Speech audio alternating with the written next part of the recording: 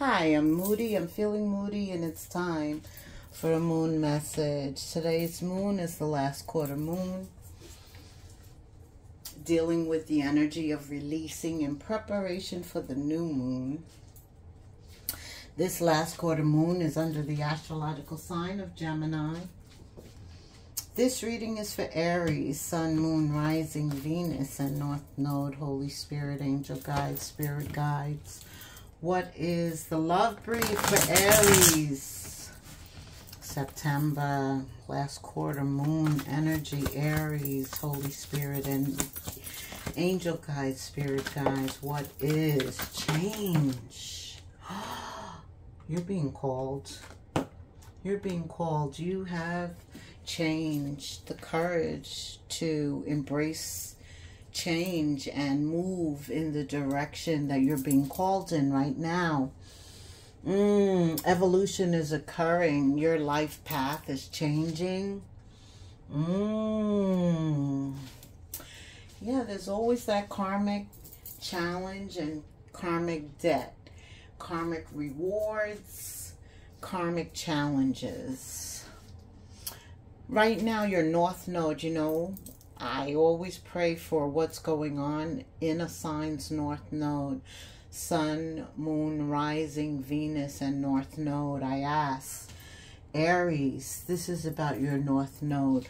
Pay attention to what your intuition is telling you. Dreams, wishes. Your life is changing, and your job is to be the emperor. You're being called to be the emperor. You know, the emperor is always called, always moving towards what they're destined to do.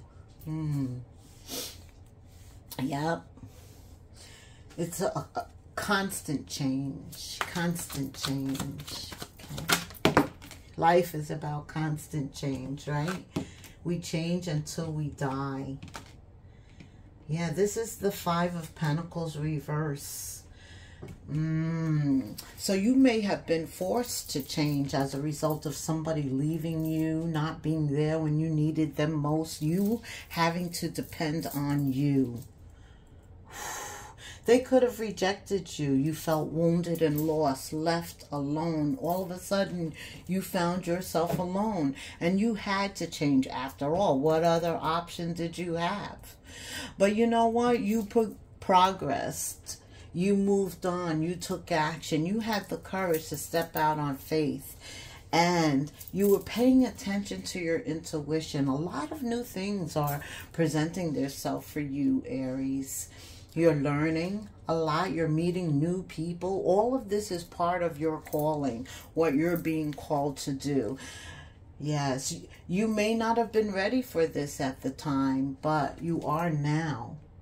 The Ace of Air. Things are airy. You could have met a Gemini, Libra, or Aquarius, but whatever and whoever you met, it's like all coming together. It's like you see the rationale, why they were put in your life, how what you're doing now, God is expanding your circle to assist you. Okay, that's what's happening. There's a breakthrough, action. Suddenly, people and situations and things that you needed are starting to come together. Okay, you know why? Because it's part of your destiny. Some of you are with your twin. You already are spiritually connected. You couldn't ask for somebody more connected. This is real love. Some of you are answering your calling with your twin. Okay, some of you just met up with a twin. Okay. And some of you are preparing for a twin. Okay. Your twin flame is a divine connection. I believe there's only one twin flame, and there are multiple soulmates. There are multiple soulmates. all can be karmic in nature or spiritually aligned. Okay. But I feel right now you are being given some resources, and you're seeing that these resources are aligning with what you want to do. You're feeling like you're blessed. Yes, you're being blessed.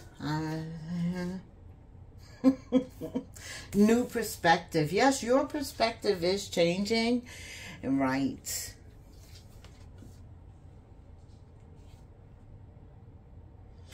Overthinking. You can overthink. We all can overthink, right? Be more in our head. Start to worry. Have concerns. Okay.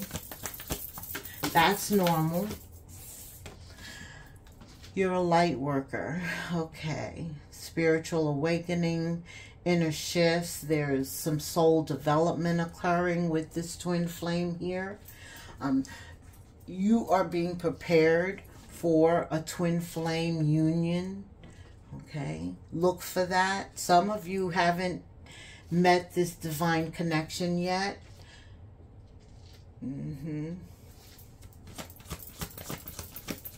Tell me what's going on in the future for Aries. Courage to change, leading them to the North Node. Future. Thank you. Oof. I don't like that that's the last card, but future. So the future is about the King of Wands, shadow work, okay, and letting go of the past. The past is still in the future. So in spite of everything going good, you being on the verge of change, I think like from your work standpoint, or from your point of service, because your North Node is always about service to others, right? Your North Node is about finding your life path, what you were called to do, your purpose. Some people call it. It always involves you being of service to others, right? So tell me how your North Node aligns with service. Thanks. Give me a comment there. And you know something, with this feeling of entrapment being at the center of your reading.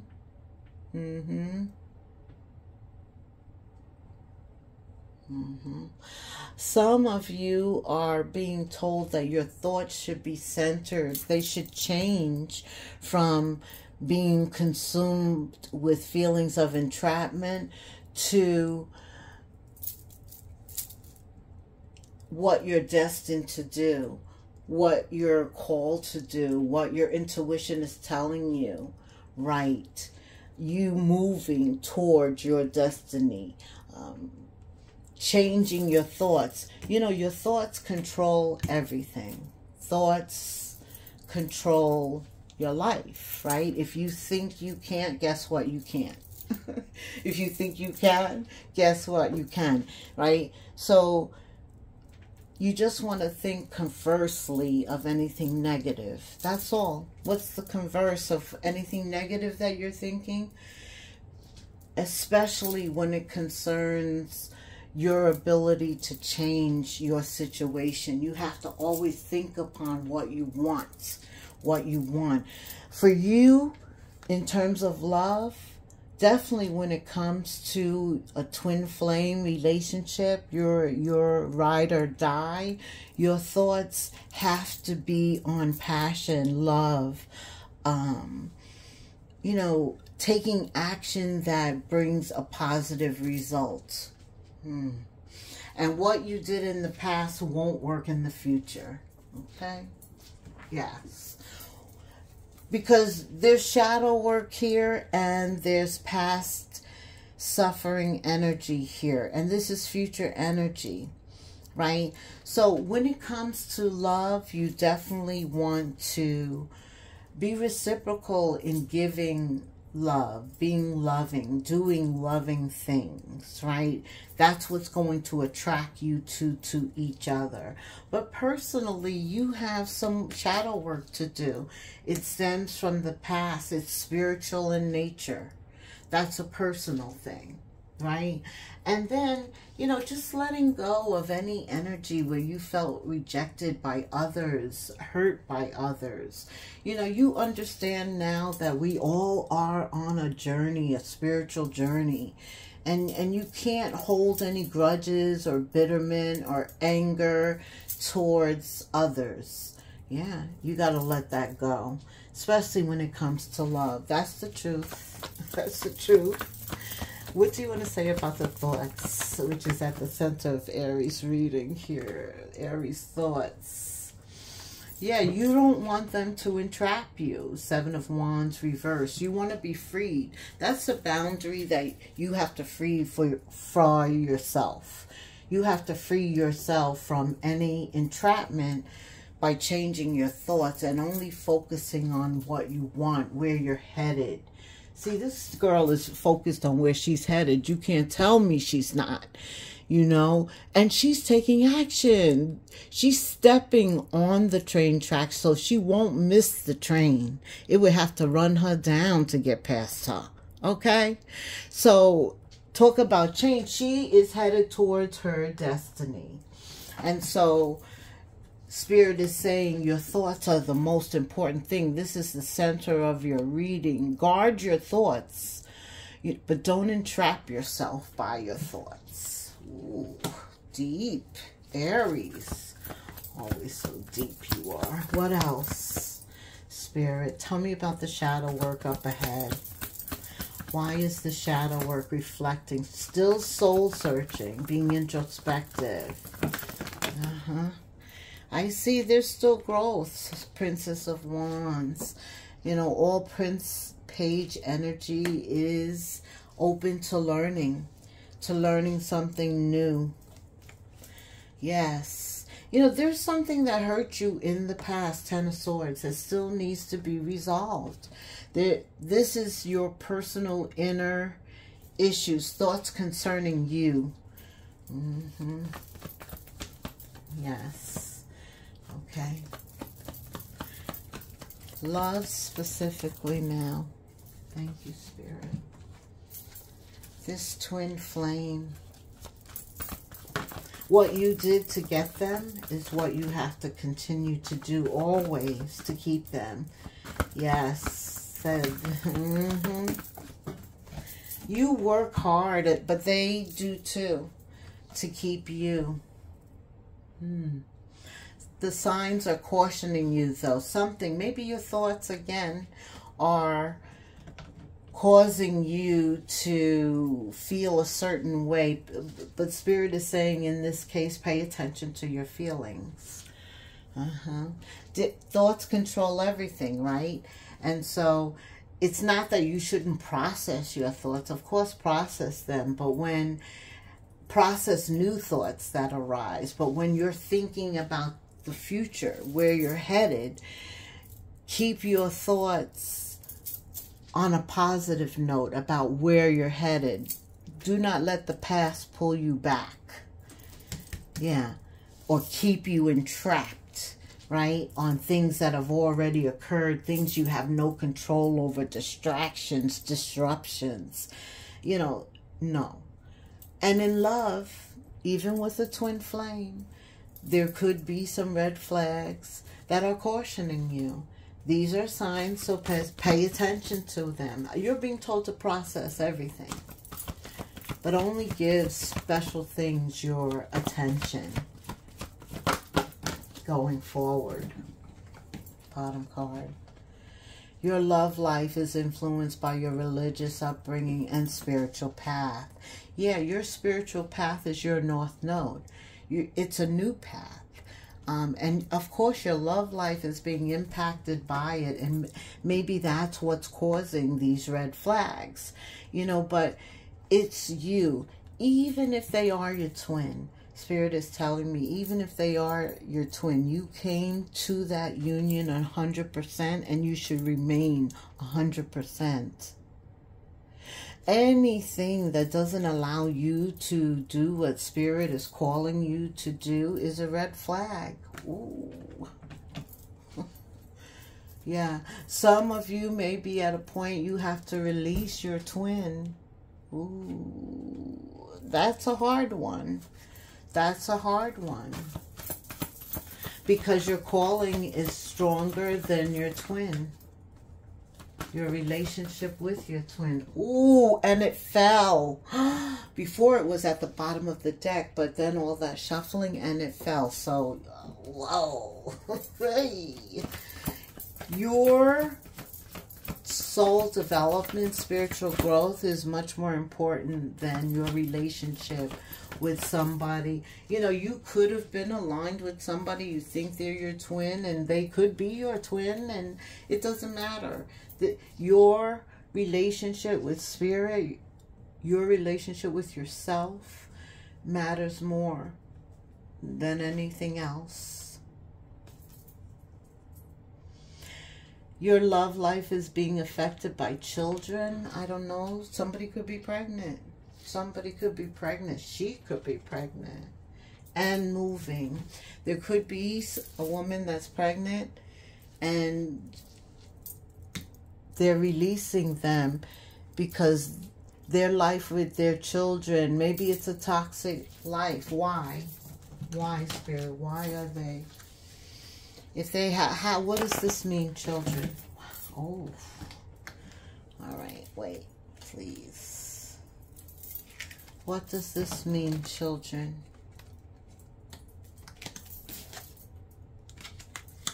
Why is children impacting this twin flame relationship? Or maybe your twin is pregnant. You don't know that. Okay, maybe you're walking away from, maybe somebody's walking away because they're on the move. I don't know. Tell me. Yes, a fool. New journey, getaway. Spiritual journey. Okay. Why are children? Because they're...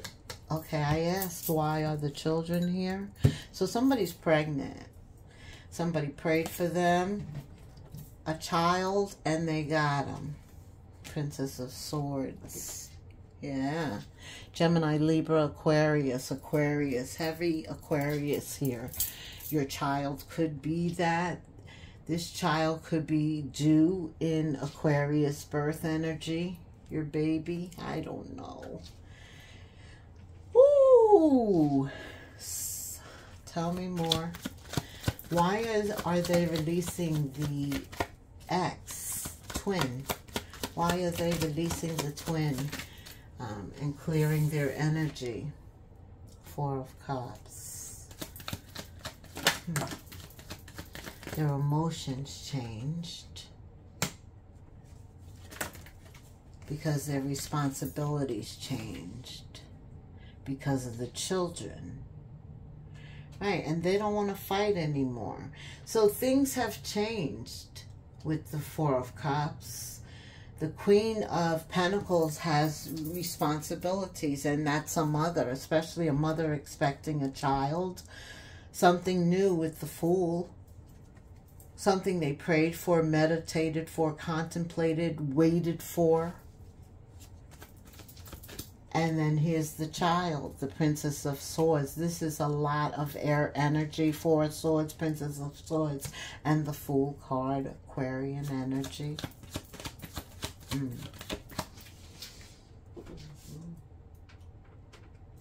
For me. Wow. Okay. Three of Swords.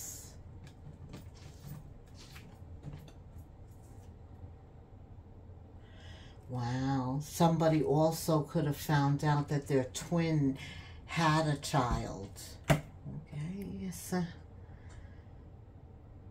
Aries. Somebody could have found out their twin had a child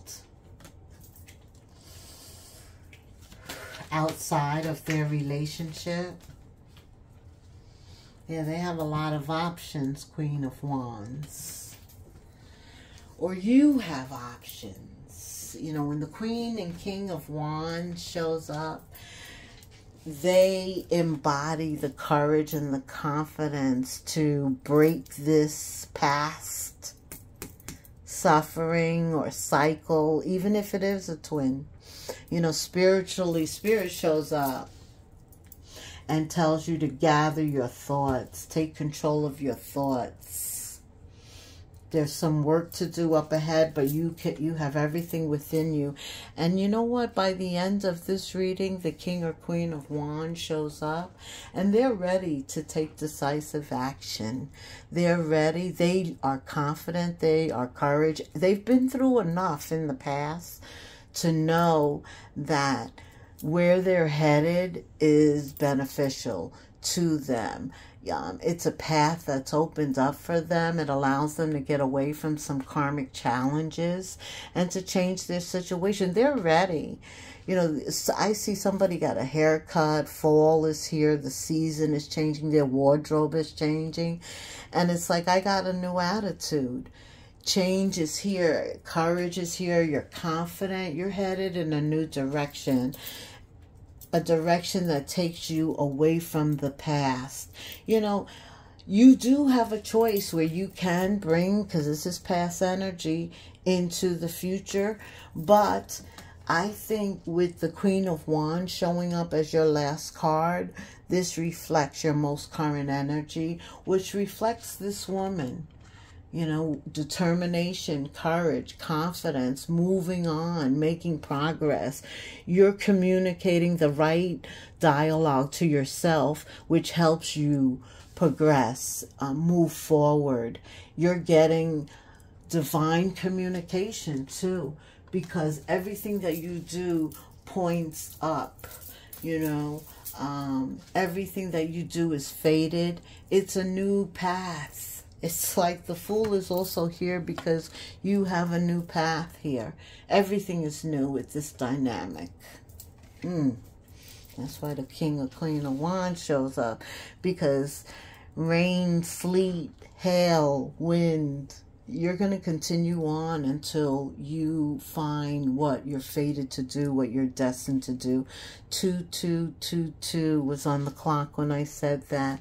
I'm going to let it end here, Aries. Hope you were able to identify with something that was said. If so, like, subscribe, hit the notification bell, hit the notification bell, hit the notification bell, and leave me a comment. And thank you so much for hanging out with me until the bitter ends, until the next moon phase. Namaste.